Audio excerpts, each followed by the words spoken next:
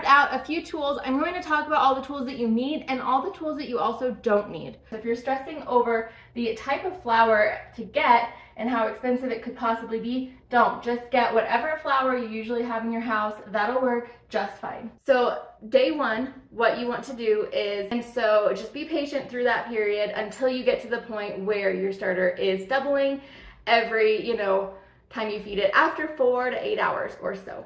Hey everyone, welcome back. I'm Carrie and this is Keep It Simple DIY. I'm talking all about sourdough starters today. If you missed part one, go check it out. I went into a ton of detail and I just talked your ear off all about sourdough starters. So if you are interested in sourdough starter, that is the video for you. And definitely start there, come back and watch this one after because we are going to be picking up exactly where we left off.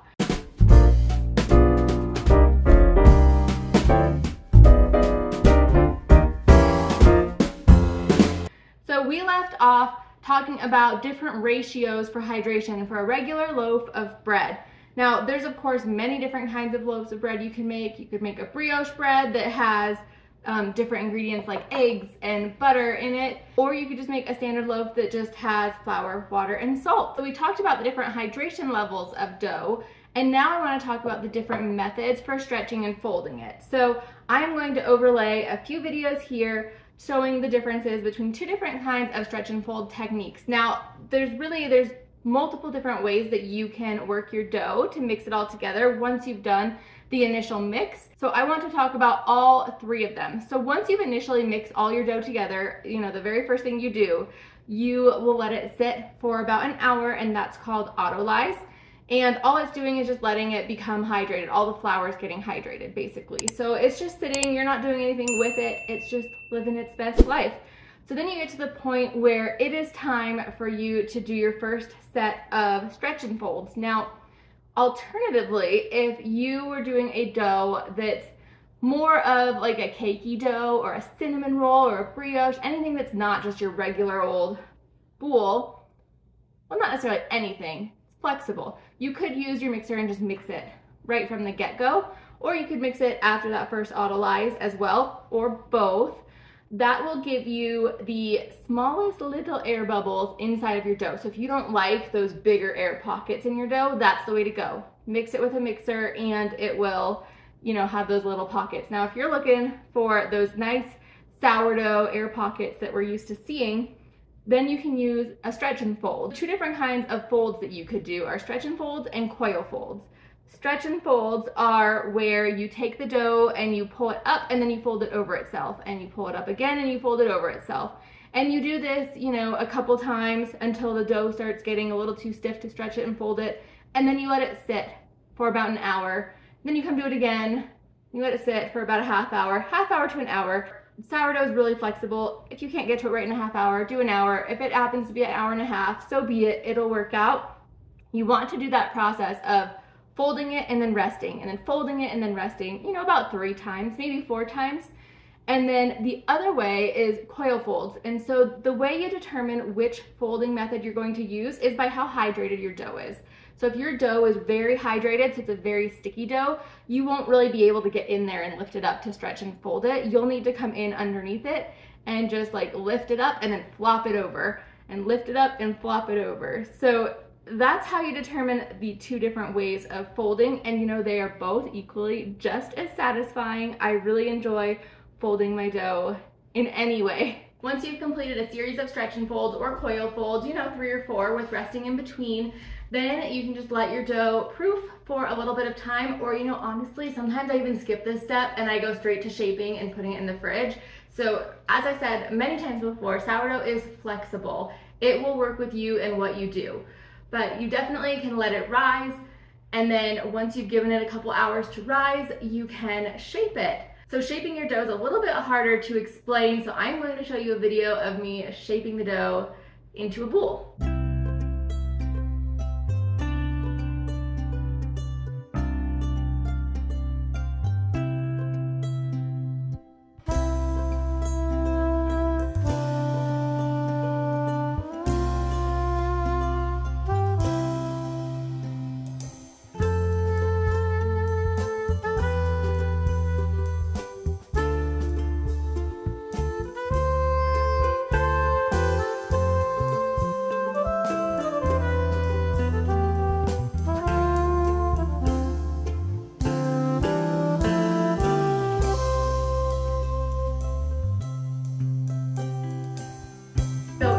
that's how simple it is. It is so satisfying to be rolling the boule around. There's a lot of different ways that you could shape the dough, but that is my favorite way to shape the dough as of now. That could change in the future. And of course, if I'm doing something different like a brioche bread, I like doing all the twists and the braids and all the fancy things. But you know, just for starting out, definitely forming a boule is the way to go.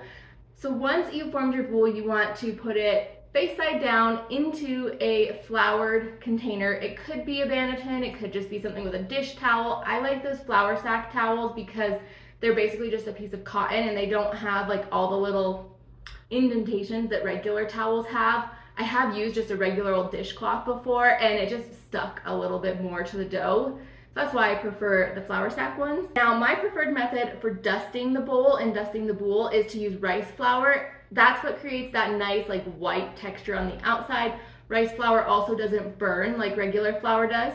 But if you don't have rice flour, of course, you could just use regular all-purpose flour or any type of flour that you're using. And if you are wanting to use rice flour and you don't have it yet, definitely check your local Asian mart. That's where I find it the cheapest. It is like a quarter of the price of what I can find it for on Amazon if I go into the store. So once I have it in its bowl, you can let it ferment on the counter or you can put it in the fridge to let it long ferment. Either way, I prefer putting mine in the fridge because it makes it easier to score it when you take it out of the fridge. And then the longer you leave your dough, the more sour of a taste. Also, the smaller the starter amount, the more sour of a flavor because the longer it takes to ferment. So the more sourdough starter you put in, the quicker it ferments. The less sourdough starter, the longer it takes to ferment. So I like to only use 50 grams so it can take a long time to ferment. And the longer it ferments, the more sour your bread is. I've also noticed that the more aged your starter is, the more sour it can get. I'm definitely getting a lot more sour breads now that my starter is a little bit more mature. But I like to keep mine in the fridge overnight, 1 night, 2 nights, sometimes 3 nights. It's really flexible. So if you can't get to it, just get to it later. And the worst thing that'll happen is it might be a little bit overproofed, but it will be just fine. Now, once you're ready to bake your sourdough, preheat your oven to whatever you want to, really. I mean, the higher the heat, the more of a crispy edge you'll get. The lower the heat, you'll just have regular bread. So somewhere between 350 and 450 is what I like. Some people like to go up to 500 to start and then back the temperature down. Baking it is a little bit different depending on like what type of a tool you're using to bake it. If you're baking it just in a standard loaf pan, of course you would just stick that in the oven. If you're baking it on a pizza stone or in a cast oven, you would want to preheat those, or you don't have to. It's flexible, right? You could start from cold or you could preheat the stone. The stone I would suggest to preheat because I don't know if it would crack. But if you're using a Dutch oven, some people like to preheat it, some people don't. I've personally never started with a cold Dutch oven before. I recently tried open bake for the first time and I love how simple it was to open bake the dough.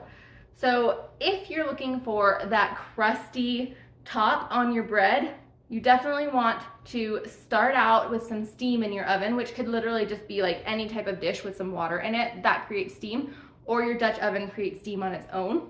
And you do that for about half the bake time, and then you take the lid off or you take the steam out, and then you bake for the other half. And that way it starts out getting that small dough and it rises really nicely, and then you get that nice crispy edge. Now, if you're using just a regular old loaf pan and you're not wanting to do the crusty edge, that's completely fine too. You could put steam in the whole time, or you could just not put it in at all, and it would bake up just like any traditional regular loaf of bread, just with a sourdough flair. Bake times are definitely different. If you're reading a recipe online, definitely take into consideration where you live as well. For example, I see a lot of recipes that say bake it for 40 minutes covered, then 20 minutes uncovered. And I have found that where I live, it's a very dry climate. And so everything here is just, doesn't take as long to bake or dry out because it's so dry here. And I've found that I need a lot less time on every single sourdough recipe that I use. So I like to usually do 20 to 25 minutes covered and then maybe 10 to 15 uncovered, but that's just personally here in Colorado in high altitude with the stove that I have. So you would need to, play it by ear, keep checking your oven to see how your bread is. And then bread is fully cooked when it's 200 degrees. And so that's Fahrenheit, 200 degrees Fahrenheit. I will put the Celsius here. And if you don't have a thermometer, you could just go by, you know, texture, feel, look. That's how I used to do my bread and see if it was done, which is interesting because I had a thermometer, but I didn't know that you could take the temperature of the dough and know if it's done. So 200 degrees Fahrenheit, it's done. And then you can pull it out and let it cool. Now here's the tricky part with sourdough. It continues to cook. Well, it's not just sourdough, every bread does this, but it continues to cook as you take it out. So you definitely want to put it on some type of a place to cool, like a cooling rack. And then you want to let it sit until it's completely cooled down if you're looking for that traditional sourdough flavor, texture, and everything. Sourdough does continue to cook, and so if you cut into it earlier, you'll have a lot more of a gummy texture, which, you know, if you just want hot bread and you want to eat it right then, by all means, go for it. But if you're looking for that traditional flavor and texture in spring, definitely you want to wait. Now, when you take your sourdough out of the fridge in the morning and you're getting ready to bake it, you do want to put a score in it. And so you can use anything sharp, a knife, scissors, a lame, and you just want to put at least one really deep score. A deeper score will give you a really nice rise, and then if you don't put your score deep enough, you could get random parts of the bread kind of exploding out of.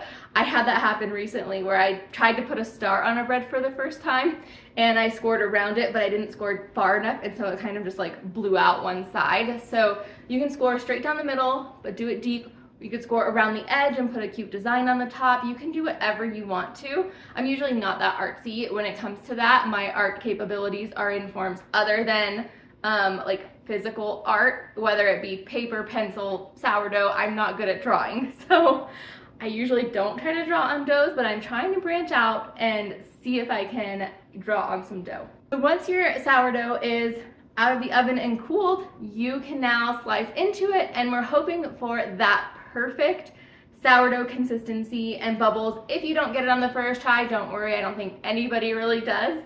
It is so fun though to just keep trying, and it's totally cool if it doesn't work out. It still tastes just as good as if it were to look beautiful. I do like to use a bread knife to cut into my bread just because it just makes it so much easier, but of course you could use any bread knife. I mean, heck, you could even just tear it. However you want to cut it works perfectly fine. Now, I've been talking mainly about just a regular old boule, nothing fancy, but you can be super creative with sourdough. You can do pretty much anything you want to do and make any flavors that you want. When you get to the point where you're laminating your dough, which is, you know, just when you're rolling it out into your ball, you start with it in a sheet. You can put any extra goodies on there that you want. You can put raisins, you can put cinnamon, you can put brown sugar, you can put jalapenos and cheddar. The list goes on and on. You could put literally anything in your bread. And then you just roll it up as normal and continue on. It just has extra goodies or add-ins inside of it. You can also substitute the water for something else. In one of my videos, I substituted onion jam for some of the water, and I made an onion jam bread, and that was delicious. Definitely experiment. Sourdough is supposed to be fun and exciting, and just experiment with different flavors. You don't necessarily need a recipe as long as you know your basic ratios of what you're going for, and you can work that in and make any flavor that you want.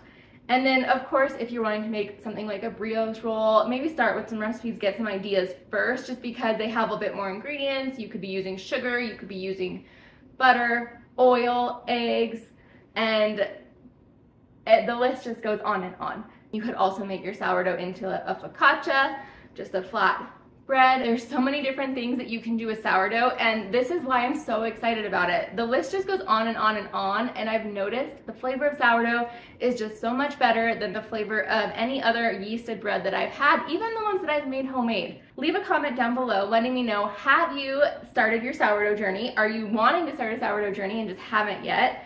Also, if you have started, what kind of sourdough bread is your favorite? What's your go-to? What's your preferred method? Tell me all about it. I'm all ears. I love everything sourdough. I'm on quite a few different sourdough groups on Facebook, and it's just so fun to watch and to see the certain trends coming around. The trends in sourdough is just hilarious. This year, the first trend of the season that I saw was making the pumpkin loaf, and then there's making the turkey loaf, and then there's making the Christmas tree loaf. It's just so cool to see all the different things that people do and are creative with.